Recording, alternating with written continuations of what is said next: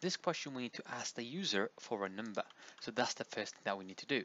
We create a variable called number. We use int for integer and input to ask the question.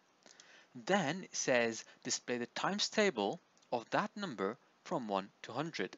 So now we need to create a for loop that loops from 1 to 100. So we can call it for x in range. And then the range is going to be from 1 to 100 and 1, because the last number does not count in Python.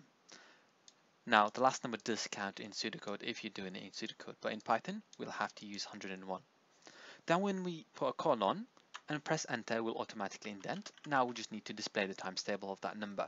So it's just x, which is the counter, which goes from 1, 2, 3, 4, up to 100, multiplied by, which is the asterisk, by number, which is the variable that we use right to the top.